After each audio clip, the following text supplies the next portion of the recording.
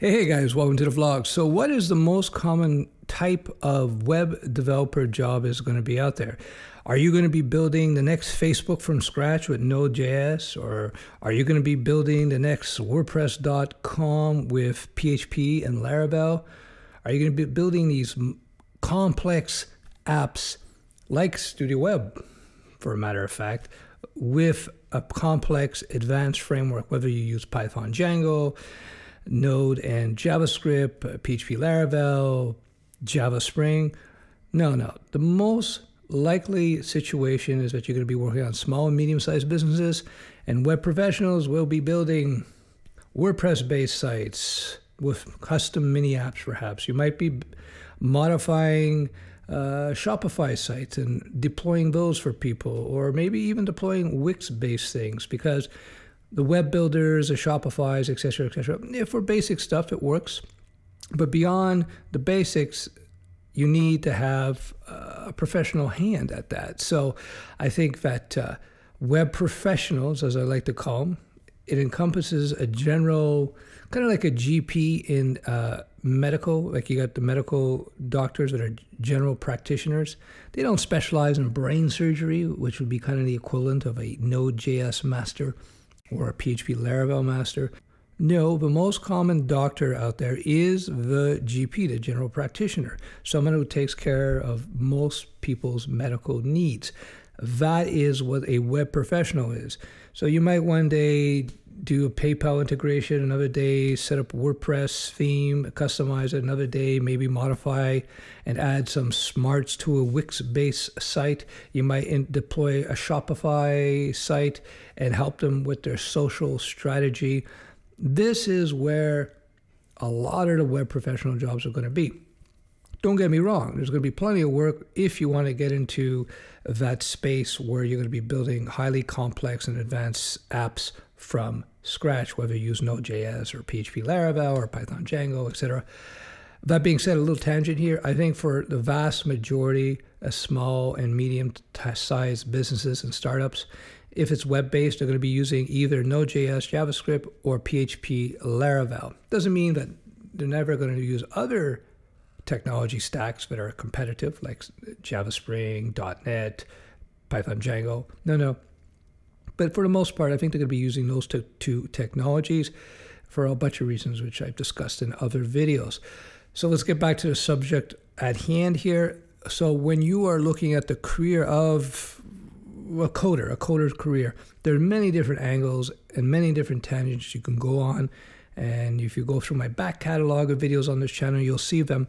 But at the end of the day, I think that for every advanced app that's going to be built with Node.js, there's probably going to be 500, thousands of jobs where you're going to modify and build up a WordPress-based site or work on a Shopify site for somebody.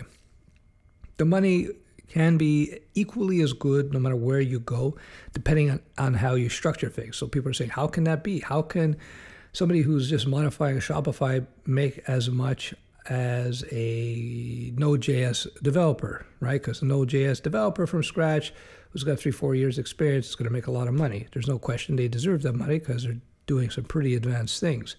That said, if you are very advanced with your work with tools like WordPress or Shopify or Wix, or building simple sites from scratch for people, you're going to have very advanced workflows and add-on services and so forth that is going to make your time much more valuable. So here's one of the, I'll use the word trick because it's not really a trick, but one of the strategies that I teach in my freelance course.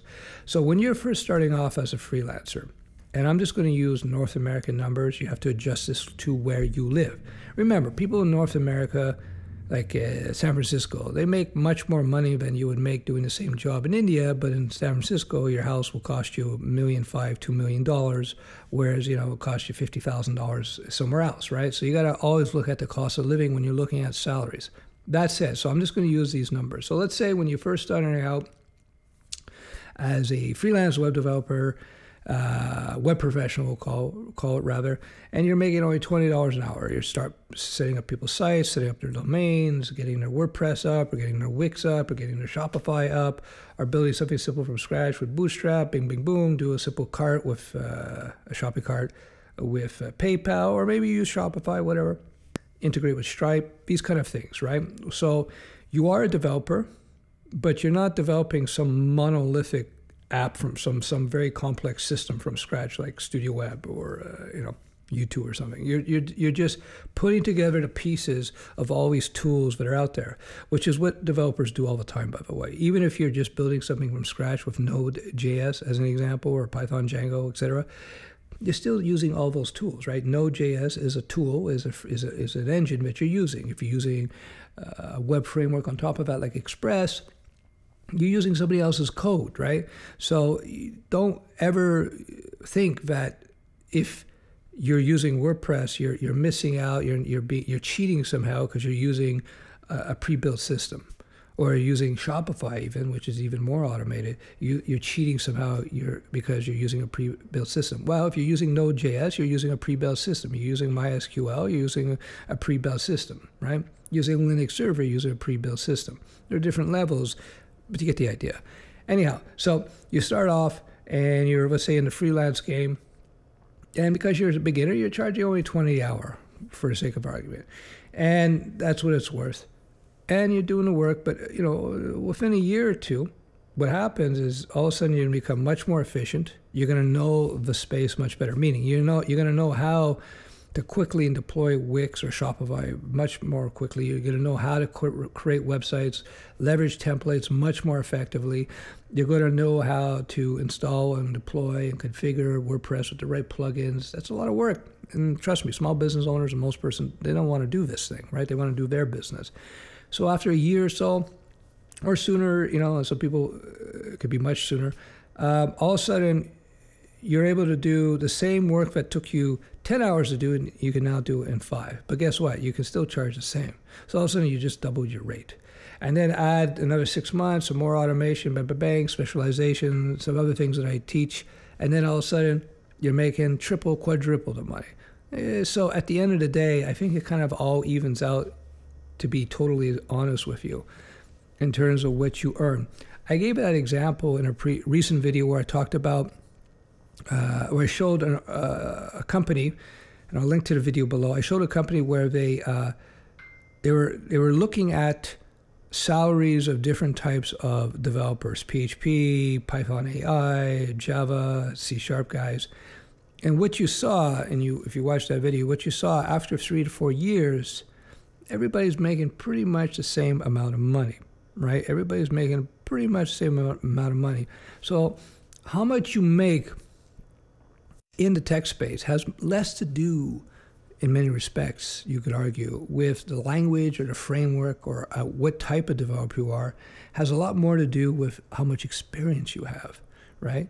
And that's why I say, learn your fundamentals, learn your foundations well of the languages, of the infrastructure of the web, etc., how things are built. Learn those foundations well, and then you can do whatever you want. You can do whatever you want. So people who are going, I don't want to do WordPress. Well, you don't have to do WordPress. You could do Node.js and build some stuff from scratch. You can do WordPress, but understand it's also a different lifestyle. If you're doing small business development, by its very nature, you will have much more freedom as a professional, meaning you're going to have many different clients that you can deal with, right? All these small businesses mean smaller contracts. It's better off, in my opinion, not in my opinion, I can tell you this from experience going back decades. It's much better to have many, many, many small clients than it is to have just a few big clients. I've talked about this in the past. Why is it better? Because when you have a few big clients, they know that they own you, right? Let's say you have only 2 big clients. So each one is half of your revenue. They'll know that they're important to you. And as such, they'll be able to negotiate harder on the price. They'll be able to push you around more. They'll be able to slap you around. And if you lose them, it will be very, very damaging because you're going to lose half your income. And they know that, so they'll leverage that against you. Again, stuff I teach in my courses. But if you have, on the other hand, 10 clients, each one is only worth, on average, 10% of your income. If you have trouble with one of these clients, you just fire them. You say, bye-bye, bye-bye. You're not that important. If you have 20 clients, even better, right? Because they don't have control over you. Now, on the other hand, if you're somebody you want to go work for somebody, that's cool. I've talked about how to create value, or in other words, how to become much more valuable to your employer so that they don't want to fire you. So that's another thing. But generally speaking, it's one of the oldest lessons in the stock market. They say diversify, diversify, diversify, meaning have many different income streams. That's why, I'm preaching, I'm talking my walk, if you will.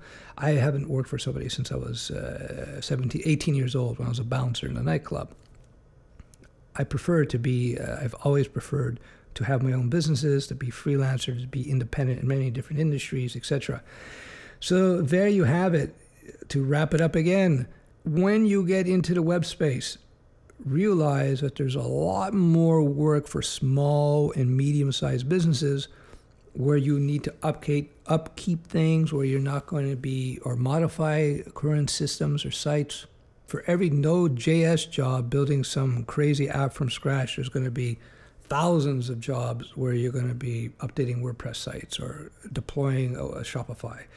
There's nothing wrong with that. And as I said, with experience and workflows, et cetera, the guy who's handling 20 clients, managing their Shopify and Wix stores and installing WordPress here and doing this and that and the other thing is going to make just as much money, if not a lot more money, than the full stack web developer working on Node for one company. Each has their pros and cons. If you're not into managing a bunch of clients, then you probably would prefer working in a company, then you want to go for a certain thing. But you could be working for a medium-sized company just managing their whole web presence, which includes managing their WordPress, managing their Shopify site, managing their social networking and their social presence on the web, which is so important for business. As more and more brick and mortar stores close, I think there's going to be more craft type of businesses, and like the craft beers, the vinyl independent record shops, et cetera. There's tons of things that are coming out now.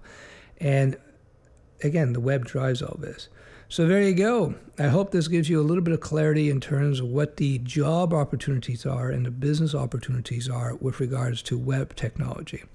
That's it for now. Bye-bye.